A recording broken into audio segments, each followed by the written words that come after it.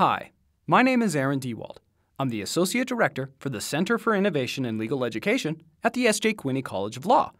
And I'm also a PhD student in learning science. I'm excited to share with you an introduction to item analysis. The next few videos are going to give us a high-level introductory overview of item analysis. It's not intended that this be a rigorous, PhD-level overview of numbers and calculations, but more of a simple objective view of what the numbers actually mean and how we can practically use them to make adjustments to the formative and summative assessments that we use in the classroom. So, let's get started. Numbers everywhere. An introduction to item analysis. As educators, we spend a ton of time thinking about and writing assessments, right? From choosing the right type of question, to writing the question, which we'll call the STEM, to creating suitable potential answers, which we'll call distractors.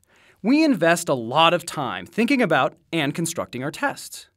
But how do we know whether or not we've done a good job thinking about and creating the assessment?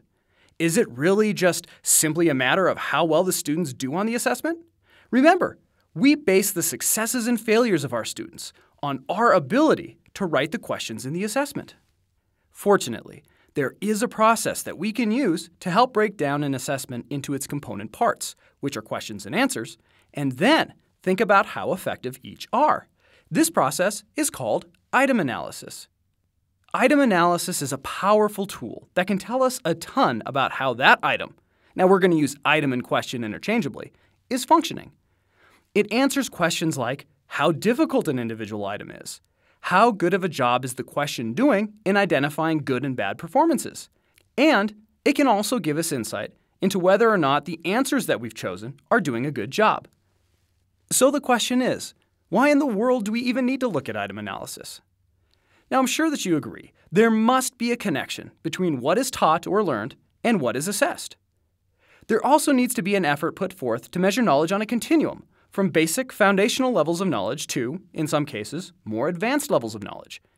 If we're delivering tests that are way too hard, our students might quit due to frustration or lack of confidence in their knowledge and abilities.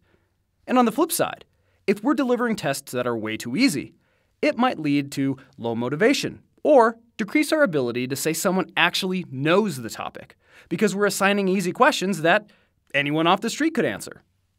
If we develop a large pool of questions that measure knowledge across many levels, from easy to hard, we can improve our assessments by drawing on the right question at the right time for the particular student.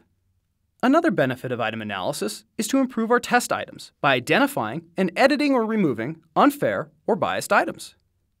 We can use item analysis to help rephrase our question stem or rework the distractors we've used.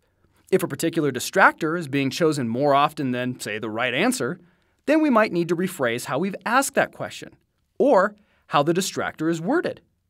It also allows us to identify and look at misconceptions that might be pervasive among our students, allowing us to adjust our learning modules accordingly.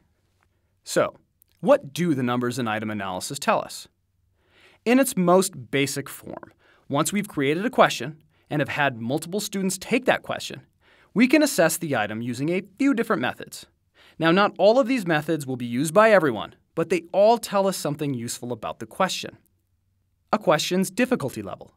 We can find this out by looking at the number of students who answered the question correctly. This is called an item's difficulty. A question's ability to discriminate between the high and low performers by comparing the number of students getting the answer correct with their total quiz score. And finally, item analysis can give us insight into how our questions are being answered, allowing us to see whether or not our distractors are functioning the way they should. Item analysis provides us with an iterative loop that tells us how our questions are performing, and then encourages us to look at them a little more critically to fix or rewrite them. Each time a question is given to students, we learn just a little bit more about how that question is performing and can become more confident in interpreting what it's telling us. Now that you've heard a little bit about the key parts of item analysis, you're super excited to learn more, right? Great. The next episode is going to talk about item difficulty, which is easy in theory, but gives us some great information about the question. We'll see you there.